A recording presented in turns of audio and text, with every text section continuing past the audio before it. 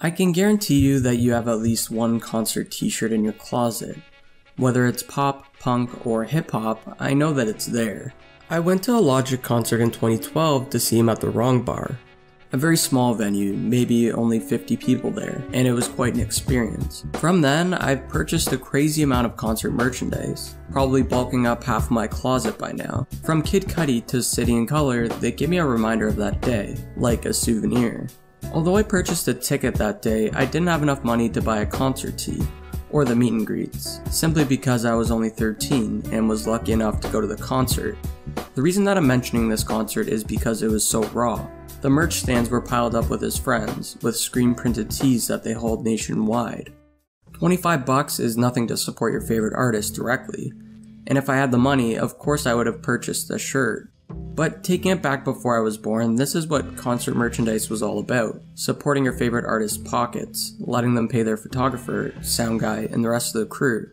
DJ Ross one of the biggest hip-hop t-shirt collectors, had this to say. They were making these on tour, designing them on the road, cutting out designs in letterpress and taking them to a print shop without any real idea what they would get back. Then they would sell them, and sell out of them.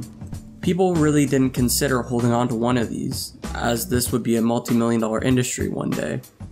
It was just like, I'm trying to pay my gas on the tour bus, basically. Going back to now, what are concert tees? To me, they're still amazing and I will purchase the hell out of them, but in many cases, they've gone to shit. With most of the designs, blanks, and everything being completely done by a totally external company. Although there are many artists still with affordable merchandise, there are many that are putting adults in the same position that I once was at 13. I mean, they're simply unaffordable.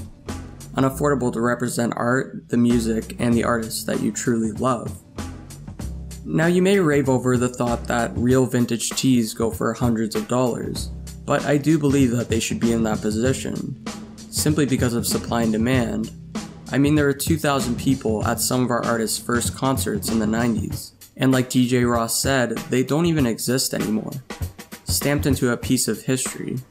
But with today, it's artificial. The low supply and high demand is driven by a very low inventory. Supply and demand through manipulation, to the point where those who are lucky enough to purchase a shirt sell for quadruple the price before it even gets to their house. So yes, many concert tees have gone too far. The capitalization of our merch has destroyed the ideology of playing with fans' feelings, toying with the idea that some people will cough up $200, $300, or even $400 to simply represent an album that they love. But don't get me wrong, I still support my favorite artists with their merch, but till this day I will not pick up an $80 tee online for an album promotion. Thank you guys so much for listening to this week's episode, and I wanted to note that not all artists are like this. There are still many genuine prices for merchandise, and I was just pointing out to the few that currently lack integrity. Let me know what you guys think of inflatable merch prices, and if you believe they're justifiable or not. Thanks again for watching guys, and until next time.